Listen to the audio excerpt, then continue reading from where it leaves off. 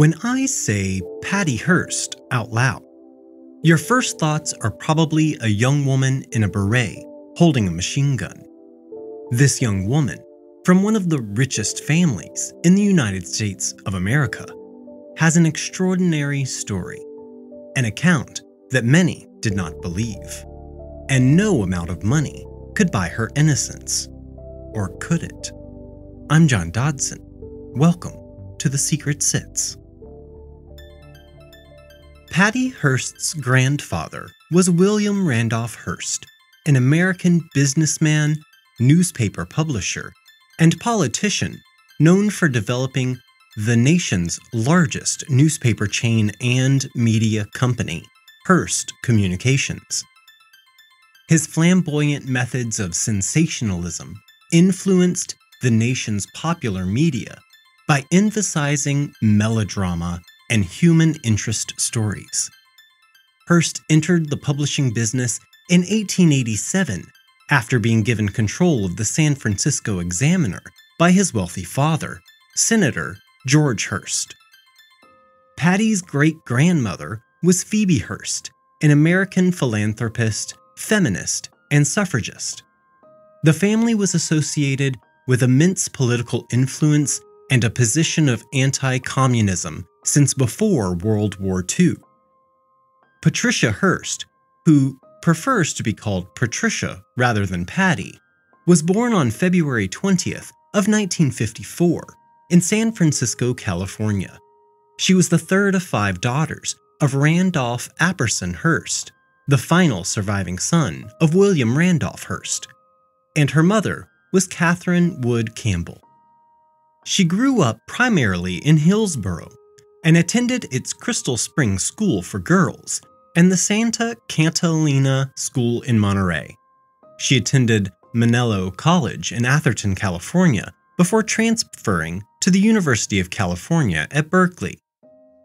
Patty's father was only one of a number of heirs and did not have control of the Hearst interests, so her parents did not consider it necessary to take measures for their children's personal safety. Patty was a sophomore at Berkeley, studying art history, and she lived with her fiancé, Stephen Weed, in an apartment in Berkeley. On February 4th, 1974, a group of men and women knocked on 19-year-old Patty Hearst's apartment door and proceeded to kidnap her, driving away with Patty stowed in the trunk of their car and beating up her fiancé in the process. An urban guerrilla left-wing group called the Symbionese Liberation Army, or SLA for short, claimed responsibility for the abduction. Now, let's talk just for a moment about the SLA. In its manifesto, Symbionese Liberation Army Declaration of Revolutionary War and the Symbionese Program, it's a mouthful, Donald DeFries wrote, "The name Symbionese is taken from the word symbiosis, and we define its meaning as a body of dissimilar bodies and organisms living in deep and loving harmony and partnership in the best interest of all within the body." After the departure of Theo Wheeler, one of the group's founding members, Donald DeFries was the SLA's only remaining black member. The group's 7-headed SLA Hydra-like cobra symbol was based on the 7 principles of Kwanzaa, each head representing a principle. The Swahili words for these 7 principles are Umoja, which means unity, Kujichagulia, which means self-determination, Ujima, collective work and responsibility, Ujamaa, cooperative economics, Nia, purpose, Kumba, creativity, and Imani, which means faith. The appearance of the symbol on the 7-headed cobra on SLA publications indicates that it was copied from the ancient Indian 7-headed Naga. Carved stones depicting a 7-headed cobra are commonly found near the sluices of the ancient irrigation tanks in Sri Lanka and are believed to have been placed there as guardians of the water. The SLA formed as a result of the prison visitation programs of the radical left-wing group Venceremos Organization and a group known as the Black Cultural Association in Soledad Prison. The SLA formed after the escape from prison by Donald DeFreeze, who then went by the alias General Field Marshal Cinque. He had been serving 5 years to life for robbing a sex worker. DeFreeze took the name Cinque from the leader of the slave rebellion which took place on the slave ship Amistad in 1839. DeFreeze escaped from Soledad State Prison on March 5th of 1973 by just walking away while on work duty in a boiler room located outside of the perimeter fence. The SLA are widely regarded by American law enforcement as the first domestic terror group to rise on the political left. The association was organized in July of 1968 and began to function inside Vacaville Prison. Its stated goal was to return to Black communities and society a motivated individual who understood his responsibility to his family, his employer, his community, and himself. The group was to function primarily as an educational program, teaching learning skills and developing pride amongst the inmates. In its literature, the organization used the rhetoric of the left. It defines 16 of the group's goals, indicating proposals such as the following: to unite all oppressed people, to assure the right to self-determination to all people, to place industries and institutions in the hands of the people, to restore human and constitutional rights, and to destroy the prison system. Also, to take control of all state land and that of the capitalist class and return it to the people, to take control of buildings and apartments from the capitalist class and destroy the rent system, and to destroy all forms of racism, sexism, ageism, capitalism, fascism, individualism, possessiveness, and competitiveness. Patty's kidnapping was partly opportunistic, as she happened to live near the SLA hideout.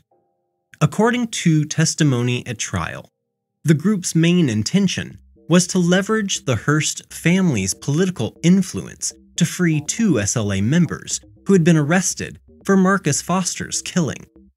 Faced with the failure to free the imprisoned men, the SLA demanded that Patty's family distribute $70 worth of food to every needy Californian, an operation that would cost an estimated $400 million.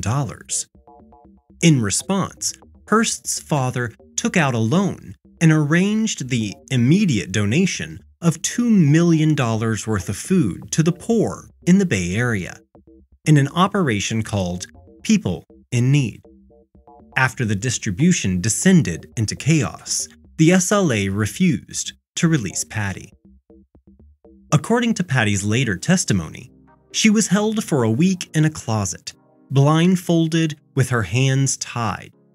During this time, SLA founder and leader Cinque, which was Donald DeFreeze, repeatedly threatened her with death. She was let out for meals, but still blindfolded, and subsequently began to join in on their political discussions. She was given a flashlight for reading in the closet and SLA political tracts to memorize. Patty was confined to the closet for weeks, after which she said, "DeFreeze told me that the War Council had decided, or was thinking about, killing me, or me staying with them, and that I better start thinking about this as a possibility," Patty said. "I accommodated my thoughts to coincide with theirs." In a different account, Patty said she had been offered the choice of being released or joining the SLA. When asked for her decision, Patty said she wanted to stay and fight with the SLA.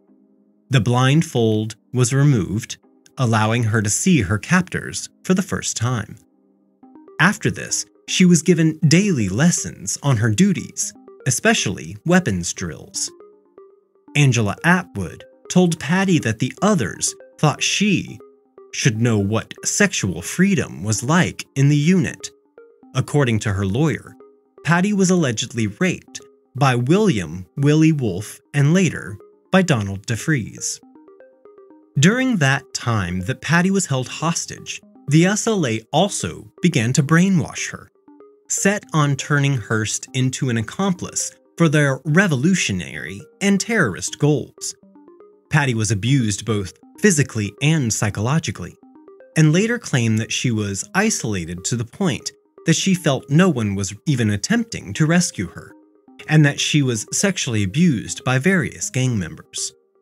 Additionally, Patty claimed that she was constantly exposed to the group's radical beliefs and was forced to record messages that would hurt her loved ones. These brainwashing methods appeared to be taking effect after the SLA released a tape in which Patty, using her new name, Tanya, claimed that she had joined the SLA's fight. A few days after the release of this tape, Hearst was spotted taking part in an SLA bank robbery, clearly aiding the SLA's cause. A tape released shortly after the robbery featured Patty explaining that the group members were her comrades, and that their criminal actions were necessary to support the gang's plans for revolution. Calling her family offensive names, Patty denied vehemently that she was being brainwashed and dismissed such as just ridiculous ideas, reiterating that she was a soldier of the People's Army. On April 3rd of 1974, 2 months after she was abducted, Hearst announced on an audio tape that she had joined the SLA and taken the name Tanya. On April 15th, 1974, Patty was recorded on surveillance video wielding an M1 carbine while robbing the Sunset District branch of the Hibernia Bank at 1450 Noriega Street in San Francisco.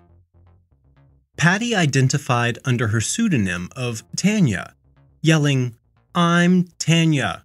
Up, up, up against the wall, motherfuckers." 2 men entered the bank while the robbery was occurring and were shot and wounded. According to testimony at her trial, a witness thought that Patty had been several paces behind the others while running to the getaway car.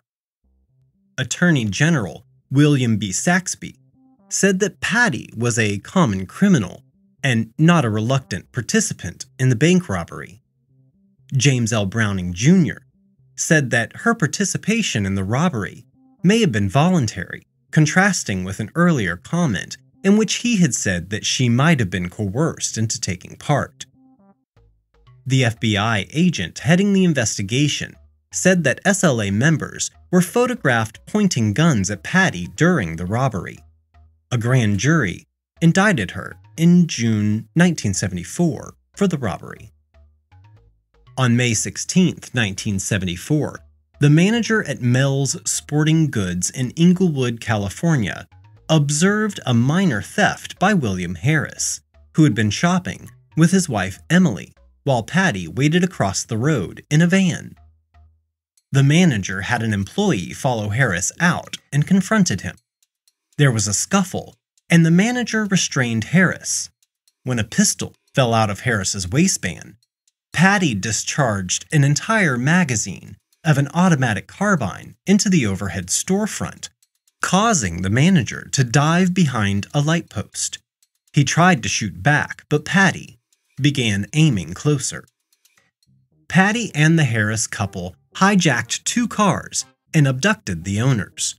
One was a young man who found Patty so personable that he was reluctant to report the incident.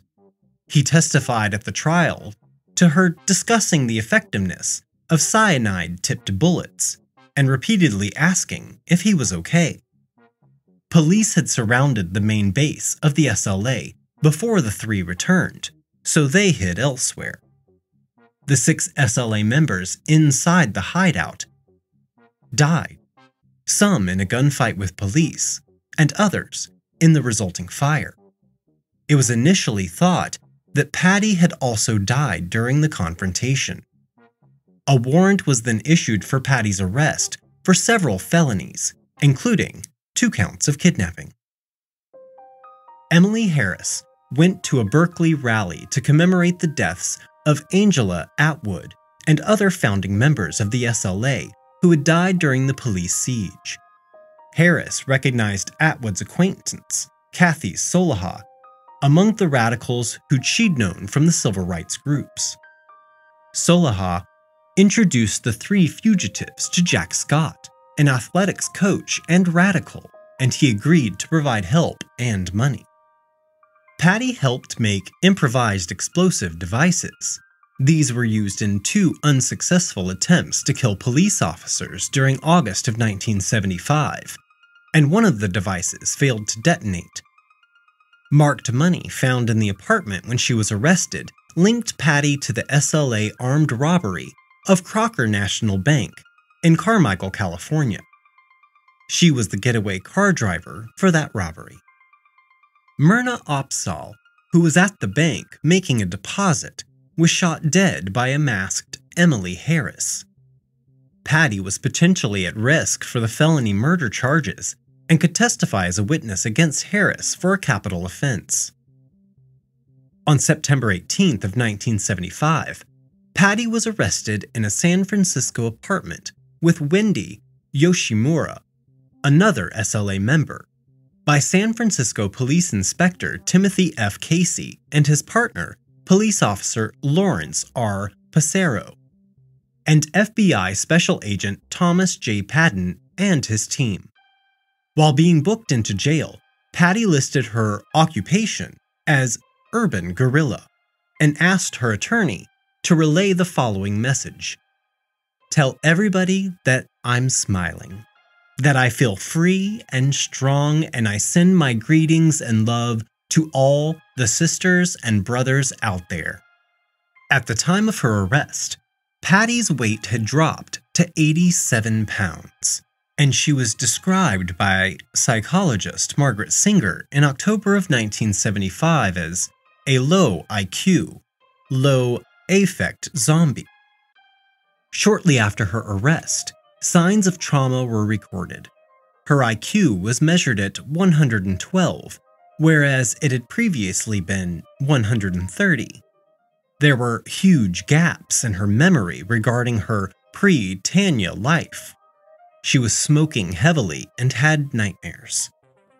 Without a mental illness or defect, a person is considered to be fully responsible for any criminal action not done under duress, which is defined as a clear and present threat of death or serious injury.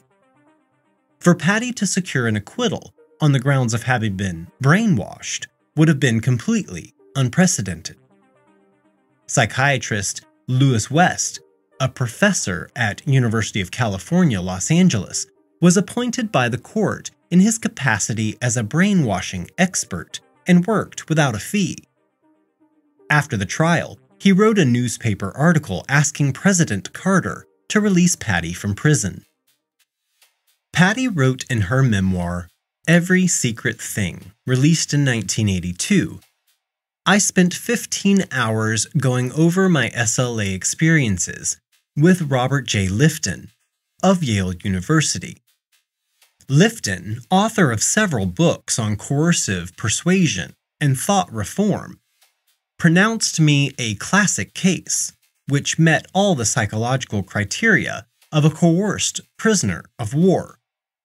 If I had reacted differently, that would have been suspect," he said. Her first lawyer, Terrence Hillnan, had advised Patty not to talk to anyone, including psychiatrists. He advocated a defense of involuntary intoxication, that the SLA had given her drugs that affected her judgment and recollection. He was replaced by attorney F. Lee Bailey, a name you may recognize from many prolific cases, the O.J. Simpson case, to name just one.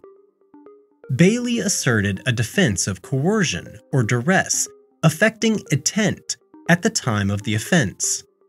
This was similar to the brainwashing defense which Hellinan had warned was not a defense in law. Patty gave a long interview to various psychiatrists. Patty alone was arraigned for the Hibernia bank robbery. The trial commenced on January 15th of 1976. Judge Oliver Jesse Carter ruled that Patty's taped and written statements after the bank robbery, while she was a fugitive with the SLA members, were voluntary. He did not allow expert testimony that stylistic analysis indicated the Tanya statements and writings were not wholly composed by Patty. He permitted the prosecution to introduce statements and actions Patty had made long after the Hibernia robbery as evidence of her state of mind at the time of the robbery. This is crazy. Judge Carter also allowed into evidence a recording made by jail authorities of a friend's jail visit with Patty, in which she uses profanity and spoke of her radical and feminist beliefs. He did not allow tapes of psychiatrist Lewis West's interviews of Patty to be heard by the jury. Judge Carter was described as resting his eyes during testimony favorable to the defense by West and others. According to Patty's testimony, her captors had demanded she appear enthusiastic during the robbery and warned she would pay with her life for any mistake. Her defense lawyer, F. Lee Bailey, provided photographs showing that SLA members, including Camellia Hall, had pointed guns at Patty during the robbery. In reference to the shooting at Mel's sporting goods store and her decision not to escape, Patty testified that she was instructed throughout her captivity on what to do in an emergency. She said one class in particular had a situation similar to the store's manager's detention of the Harrises. Patty testified that, "When it happened, I didn't even think. I just did it. And if I had not done it, and if they had been able to get away, they would have killed me." Testifying for the prosecution, Dr. Harry Kozol said Patty had been a rebel in search of a cause, and her participation in the Hibernia robbery had been an act of free will. Prosecutor James L. Browning, Jr. asked the other psychiatrists testifying for the prosecution, Dr. Joel Fort, if Hearst was in fear of death or great bodily injury during the robbery, to which he answered, no. But Bailey angrily objected. Fort judged Patty as amoral and said she had voluntarily had sex with Wolfe and DeFries, which Patty denied both in court and outside of court. Prosecutor Browning tried to show that writings by Patty indicated her testimony had misrepresented her interactions with Wolfe. She said she had been writing the SLA version of events and had been punched in the face by William Harris when she refused to be more demonstrative about what she regarded as sexual abuse by Wolfe. Judge Carter allowed testimony from the prosecution psychiatrists about Patty's early sexual experiences, although these had occurred years before her kidnapping and the bank robbery. In court, Patty made a poor impression and appeared lethargic. An Associated Press report attributed this state to drugs she was given by jailhouse doctors. Bailey was strongly criticized for his decision to put Patty on the stand, then having her repeatedly decline to answer questions. According to Alan Dershowitz, Bailey was surprised by the judge, who had appeared to indicate Patty would have Fifth Amendment privileges. The jury would not be present for some of her testimony, or would be instructed not to draw inferences on matters subsequent to the Hibernia bank charges for which she was being tried, but he changed his mind. After a few months, Patty provided information to the authorities, not under oath, out of fear that sworn testimony could be used to convict her of SLA activities. A bomb exploded at Hearst Castle in February of 1976, after Patty testified that Wolfe had raped her. Emily Harris gave a magazine interview from jail alleging that Patty's keeping of a trinket given to her by Wolfe was an indication that she had been in a romantic relationship with him. Patty said that she kept the stone carving because she thought it was a pre-Columbian artifact of archaeological significance. The prosecutor, James L. Browning Jr., used Harris's interpretation of the item, and some jurors later stated that they regarded the carving, which Browning waved in front of them, as powerful evidence that Patty was lying. In a closing prosecution statement that hardly acknowledged that Patty had been kidnapped and held captive, Prosecutor Browning suggested that Patty had taken part in the bank robbery without coercion. Browning, who later became a judge, also suggested to the jury that as the female SLA members were feminists, they would not have allowed Patty to be raped. In her autobiography, Patty expressed disappointment with what she saw as Bailey's lack of focus in the crucial end stage of her trial. She described him as having an appearance of someone with a hangover and spilling water down the front of his pants while making a disjointed closing argument. Bailey's final statement to the court was, "But simple application of the rules, I think, will yield one decent result, and that is, there is not anything close to proof beyond a reasonable doubt that Patty Hearst wanted to be a bank robber. What you know, and you know in your hearts to be true, is beyond dispute. There was talk about her dying, and she wanted to survive." On March 20th, 1976, Patty Hearst was convicted of bank robbery and using a firearm during the commission of a felony. She was given the maximum sentence possible of 35 years imprisonment, pending a reduction at final sentencing hearing, which Carter declined to specify. Then, unexpectedly, Judge Carter died. So it came to Judge William Horsley Orrick Jr. to determine Patty's sentence. He gave her 7 years imprisonment, commenting that rebellious young people who, for whatever reason, become revolutionaries and voluntarily commit criminal acts will be punished. Patty suffered a collapsed lung in prison, the beginning of a series of medical problems, and she underwent emergency surgery. This surgery prevented her from appearing to testify against the Harrises on 11 charges, including robbery, kidnapping, and assault.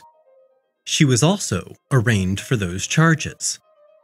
She was held in solitary confinement for security reasons. She was granted bail for an appeal hearing in November of 1976 on the condition that she was protected on bond.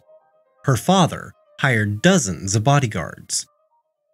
Superior Court Judge Talbot Calster gave her probation on the sporting goods store charge when she pleaded no contest, saying that he believed that she had been subjected to coercion amounting to torture. The California Attorney General said that if there was a double standard for the wealthy, it was the opposite of what was generally believed, and that Patty had received a stiffer sentence than a person of lesser means might have. He said she had no legal brainwashing defense, but pointed out that the events had started with her being kidnapped. Patty's bail was revoked in May of 1978 when her appeals failed, and the United States Supreme Court declined to hear her case. The prison took no special security measures for her safety until she found a dead rat on her bunk on the day when William and Emily Harris were arraigned for her abduction.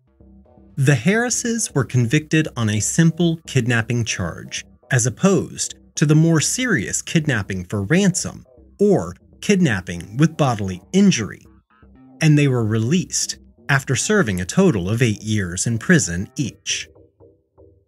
Representative Leo Ryan was collecting signatures on a petition for Patty's release several weeks before he was murdered while visiting the Jonestown settlement in Guyana. Actor John Wayne spoke after the Jonestown cult deaths, pointing out that people had accepted that Jim Jones had brainwashed 900 individuals into mass suicide, but would not accept that the Symbionese Liberation Army could have brainwashed a kidnapped teenage girl. President Jimmy Carter commuted Hearst's federal sentence to the 22 months served, freeing her 8 months before she was eligible for her first parole hearing. Her release on February 1st of 1979 was under strict conditions, and she remained on probation for the state sentence on the sporting goods store plea. She recovered full civil rights when President Bill Clinton granted her a pardon on January 20th, 2001, his last day in office. 2 months after her release from prison, Patty married Bernard Lee Shaw, a policeman who was part of her security detail during her time on bail. They had 2 children, Gillian and Lydia Hearst Shaw. Patty became involved in a foundation helping children with AIDS and is active in other charities and fundraising activities. Patty published the memoir Every Secret Thing, co-written by Alvin Moscow in 1981. Her accounts actually resulted in authorities considering bringing new additional charges against her. She was interviewed in 2009 on NBC and said that the prosecutor has suggested that she had been in a consensual relationship with Wolf.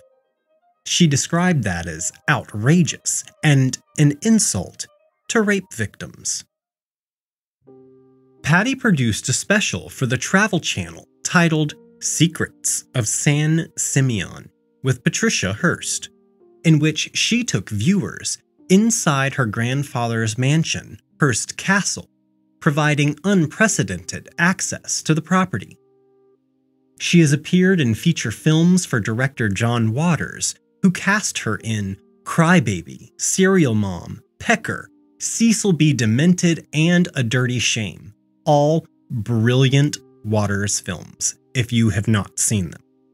She collaborated with Cordelia Francis Biddle on writing the novel Murder at San Simeon, based upon the death of Thomas H. Ince. Ince was a famous silent film producer and director who mysteriously died of an, air quotes, illness on Grandpa Hearst's yacht. Patty has participated with her dogs in dog shows, and her Shih Tzu, Rocket, won the toy group at the Westminster Kennel Club Dog Show at Madison Square Garden on February 16, 2015. At the 2017 show, Hearst's French Bulldog, Tuggy, won Best of Breed. I remember watching. I would love to know what you think about this case. Do you believe that Patty was a hapless victim, or was she actually dedicated to the SLA? Write us an email at TheSecretSitsPodcast@gmail.com or follow us on Twitter @SecretSitsPod. All of our other social media info can be found in the show notes for this and every episode. I'm John Dodson, and thank you for spending your time with us here on The Secret Sits. Audio engineering by Gabriel Dodson. Original artwork provided by Tony Lay.